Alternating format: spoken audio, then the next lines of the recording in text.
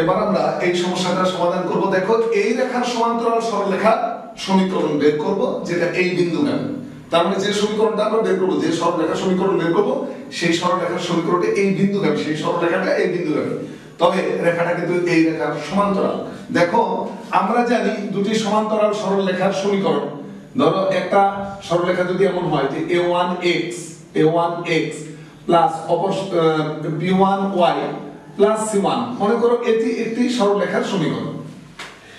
এই সরলরেখার সমান্তরাল সরলরেখার সমীকরণেও a1x থাকবে, b1y থাকবে, বাট এই c2 হয়ে গেল। তার মানে কি আমি যেটা বলতে চাচ্ছি, শুধু চেঞ্জ হয় ধ্রুবক পদটা, x এর সহগ অপরিবর্তিত থাকে, y এর সহগ অপরিবর্তিত থাকে। সো আমাদের এই সরলরেখার সমান্তরাল সরলরেখার সমীকরণ হবে x এর সহগ একই থাকবে, তার মানে 2x 11y একই থাকবে, শুধু এই ধ্রুবক পদটা চেঞ্জ হবে। তার মানে কি ধ্রুবক পদ আমি ধরে নিব, একটা কিছু ধরো k ধ্রুবক পদ ধরে নিব। তাহলে আমরা লিখতে পারি এত সরলরেখার সমান্তরাল সরলরেখার সমীকরণ 2x 11y k 0। আর সেই সরলরেখাটা এই বিন্দুগামী, এই বিন্দু দ্বারা যখন সিদ্ধ করে দিব তখন কিন্তু ওই k এর মান বেরিয়ে আসবে, আর k এর মানটা বসিয়ে দিলেই সরলরেখার সমীকরণ পাওয়া যাবে। সো আমরা অঙ্কটা শুরু করতে চাই এভাবে যে 2x 11y 2 0 রেখার সমান্তরাল রেখার সমীকরণ, সমান্তরাল রেখার সমীকরণ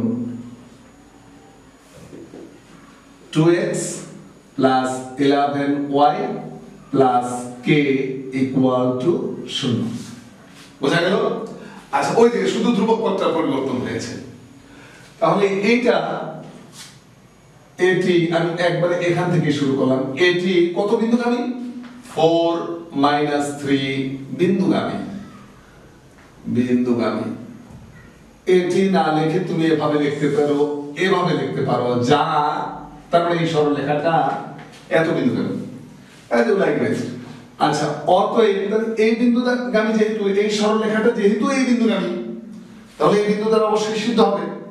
এই বিন্দু দ্বারা সিদ্ধ করি, তার মানে x এর পরিবর্তে 4 এবং y এর পরিবর্তে -3 বসাবো। তাহলে দেখো 2 * 4 + 11 * -3 + k = 0। এখান থেকে k মান আসবে।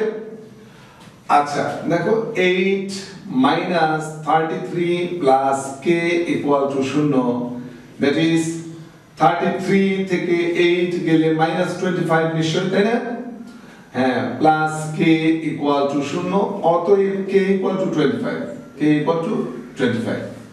অতএব নির্ণেয় সরলরেখার সমীকরণ, সরলরেখার সমীকরণ এই যে k এর মানটা জাস্ট এখানে বসিয়ে দিলেই হবে 25।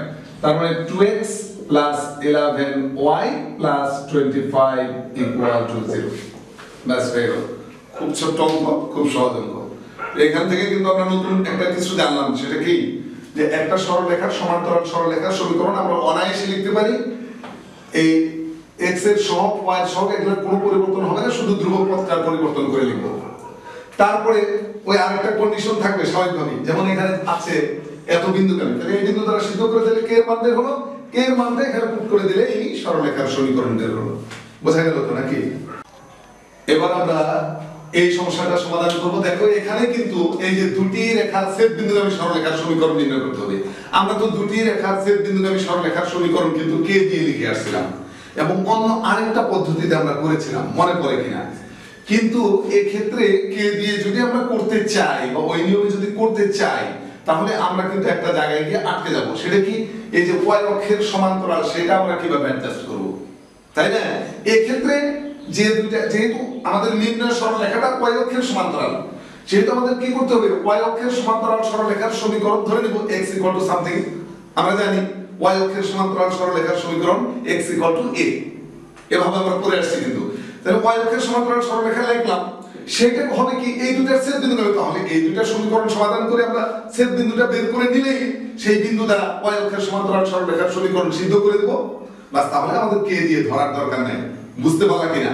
তাহলে আমরা এই দুটি সরলরেখার সমীকরণ সমাধান করে তাদের ছেদ বিন্দুর স্থানাঙ্ক আগে বের করব। বুঝতে পেরেছো? হ্যাঁ, তাহলে আমরা এভাবে লিখি, প্রদত্ত রেখাদ্বয় বা প্রদত্ত রেখাদ্বয়ের সমীকরণ, রেখাদ্বয়ের সমীকরণ দ্বয়, সমীকরণ আর দ্বয় লিখলাম না, কি 2x - 3y + 4 = 0 আর 3x + 3y - 5 = 0। দেখো এইটা যদি 1 দিই আর এইটা যদি 2 দিই, 1 আর 2 যোগ করলেই দেখো 1 আর 2 1 যোগ 2 1 যোগ 2 হতে পাই, তাহলে দেখো 3y ক্যান্সেল, তাহলে এখানে হয় 5x - 1 = 0, that is x = 1/5। ঠিক আছে কিনা? তো খুব ইজিলি কিন্তু সমাধানটা চলে আসতেছে, আর সমাধান চেষ্টা করতে হবে যতটুকু সম্ভব সংক্ষেপে করার। আচ্ছা, এখন x এর এই মানটা যে কোনো একটা সমীকরণে বসিয়ে y এর মানটা পেতে পারি, তাহলে 2 নংই বসিয়ে দেই। 2 নংয়ে এই যে 3 × 1/5 + 3y - 5 = 0, তাই না? মানটা বসিয়ে দিয়েছি x এর মান, তাহলে 3y = -5 টু ওই পাশে +5 হলো, আর এটা 3/5 এটা মাইনাস হয়ে গেল 3/5। তাহলে দেখো আমরা এভাবে লিখতে পারি y = এখানে দেখো 25 - 3, দেখো 5 5 25, 25 - 3, 25 থেকে 3 গেলে 22, আর নিচে কিন্তু 5, আর এই যে 3 নিচে যাচ্ছে 3 5 15। বোঝা গেল কিনা দেখো? হ্যাঁ, একটু সংক্ষেপ করা হলো। তাহলে আমাদের সরলরেখাদ্বয়ের ছেদ বিন্দুর স্থানাঙ্ক আমরা লিখব, অতএব প্রদত্ত রেখাদ্বয়ের ছেদ বিন্দুর স্থানাঙ্ক, অতএব প্রদত্ত রেখাদ্বয়ের ছেদ বিন্দু আমরা এইভাবে লিখবো, অত বেশি লিখবো না, প্রদত্ত রেখাদ্বয়ের ছেদ বিন্দু। তার মানে x এর মানটা আসছে 1/5 আর y এর মান 22/15, বাস এই ছেদ বিন্দু পেলাম। এখন নির্ণেয় রেখাটা কিন্তু x অক্ষের সমান্তরাল। এবার আমরা ধরে নিব যে মনে করি রেখাটির সমীকরণ, রাইট? যেহেতু রেখাটা x অক্ষের সমান্তরাল, হ্যাঁ, তাহলে আমরা এই জায়গায় এই করতে পারবো, আমি এই জায়গায় করি অথবা ডান পাশে করি, এরকম মনে করি রেখাটির সমীকরণ, রেখাটির মানে নির্ণেয় রেখাটির সমীকরণ x = a। কেন x = a ধরলাম? কারণ রেখাটা y অক্ষের সমান্তরাল, এই জন্য কিন্তু x = a ধরলাম। এখন এইটা এই রেখাটা কোন বিন্দুগামী? এই যে প্রদত্ত রেখাটার ছেদ বিন্দুগামী, যা 15,22/15 বিন্দুগামী, এত বিন্দুগামী। হ্যাঁ, তাহলে অতএব এই বিন্দু দ্বারা সিদ্ধ করব, তার মানে কি x এর পরিবর্তে 1/5 বসাবো, তাহলে x এর পরিবর্তে 1/5 বসালাম, ওপাশে থাকলো, তার মানে এর মান 1/5। অতএব নির্ণেয় সমীকরণ, তার নির্ণেয় সমীকরণ কি? x = 1/5, that is 5x = 1, that is 5x - 1 = 0, বাস এটাই নির্ণেয় সরলরেখার সমীকরণ। আমাদের কিন্তু y স্থানাঙ্কটা লাগলো না কেন? কারণ এটা x অক্ষের y অক্ষের সমান্তরাল, y এর তো কোনো কাহিনীই নাই, তাই না? সুতরাং এটা লাগলো না লাগলো অসুবিধা নেই, কিন্তু স্থানাঙ্ক বের করার জন্য এখানে y এর মানটা আমাদের অবশ্যই দেখানো উচিত, রাইট? এটা লাগুক চাই না লাগুক, ওকে? এবার প্রায় সেম একটা অঙ্ক, প্রায় সেম, কিন্তু একটু বিষয় আছে যে এর আগের অঙ্ক আমরা করলাম যে সরলরেখাটার সমীকরণ নির্ণয় করব, সেটা y অক্ষের সমান্তরাল, কিন্তু এখানে x অক্ষের সমান্তরাল বা y অক্ষের সমান্তরাল কিছু না বলে বলছে কি যে অক্ষদ্বয় হতে সমান সংখ্যামানের অংশ ছেদ করে। তার মানে অক্ষদ্বয় থেকে ছেদিত অংশের পরিমাণ সমান, কিন্তু চিহ্ন কিন্তু বিপরীত হতে পারে। কিন্তু যাই হোক না কেন এই দুইটা রেখার ছেদ বিন্দুগামী কিন্তু, তাহলে আগের অঙ্কের মতোই এই দুইটা রেখার ছেদ বিন্দু কিন্তু আগে আমাদের বের করে নিতে হবে, রাইট? তাহলে এই দুইটা প্রদত্ত রেখাদ্বয়ের সমীকরণ আমরা লিখি, প্রদত্ত রেখাদ্বয়ের সমীকরণ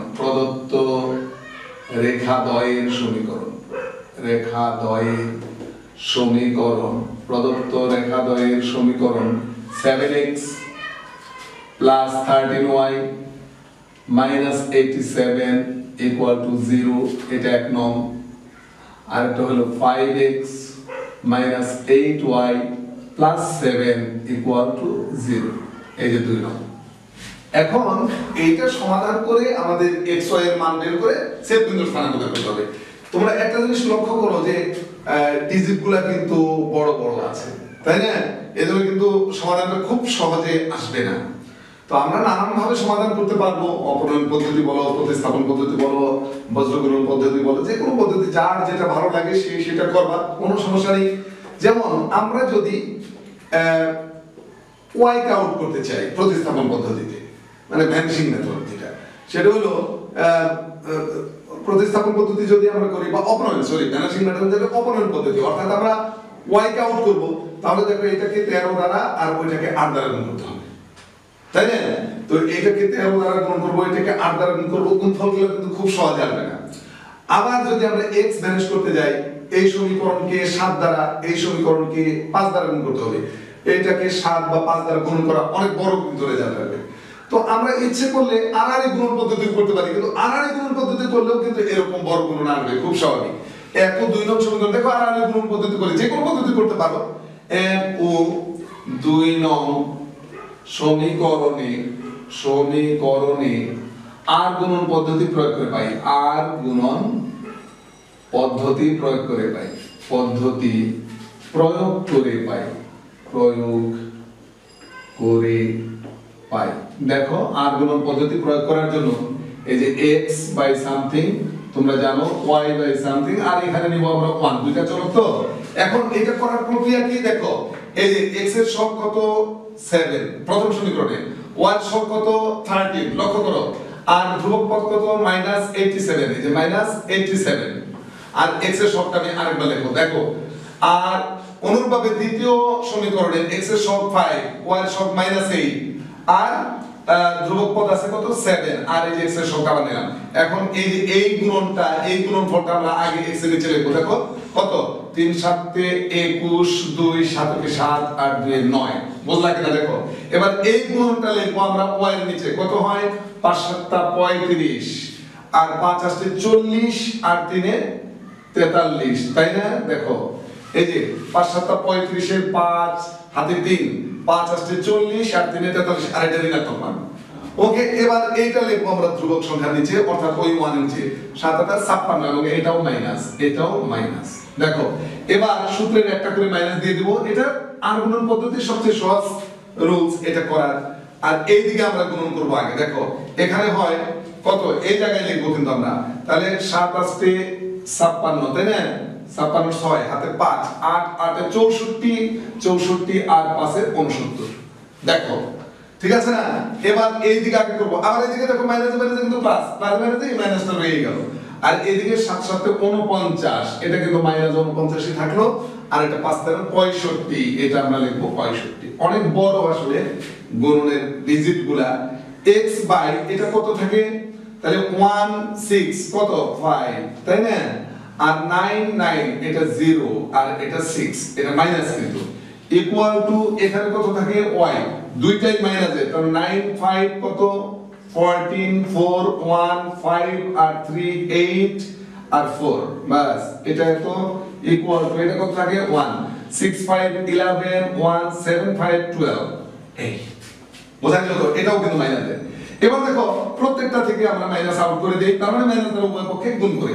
এখন দেখো আমরা x পেয়ে যাই অনায়াসে, এই যে x ইকুয়াল টু উপরে 605 নিচে 121, দেখো এটা বোধহয় 5 বার যাবে, তার মানে x এর মান হয়ে যাবে 5। অনুরূপভাবে এইটা y ইকুয়াল টু কি হবে 4 8 4 বাই 1 2 1, সম্ভবত 4 বার যাবে, হ্যাঁ 4 বার যাবে, তাহলে y ইকুয়াল টু হলো 4। দেখো সমাধানটা কিন্তু খুব সহজে চলে আসছে, যদি বড় বড় গুণন এসেছিল। অতএব প্রদত্ত রেখাদ্বয়ের ছেদ বিন্দুর স্থানাঙ্ক, অতএব প্রদত্ত রেখাদ্বয়ের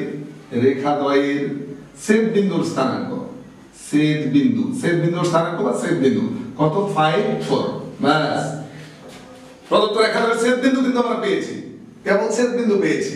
এই যে আমরা ছেদ বিন্দুর স্থানাঙ্ক বের করার জন্য আর গুণন পদ্ধতি প্রয়োগ করলাম। তোমার কাছে যদি মনে হয় অপনয়নটা ভালো, তুমি অপনয়ন করবে, যদি মনে হয় প্রতিস্থাপনটা ভালো, প্রতিস্থাপন করবে, খুব স্বাভাবিক, যে পদ্ধতিতেই করো ভুল না হলেই হলো। তো আমাদের ছেদ বিন্দুর স্থানাঙ্কটা শুধু রেখে বাকিটুকু আমরা মুছে দিই। এখন দ্বিতীয় কন্ডিশনে যাই, কি অক্ষদ্বয় থেকে সমান সংখ্যা মানের অংশ ছেদ করে।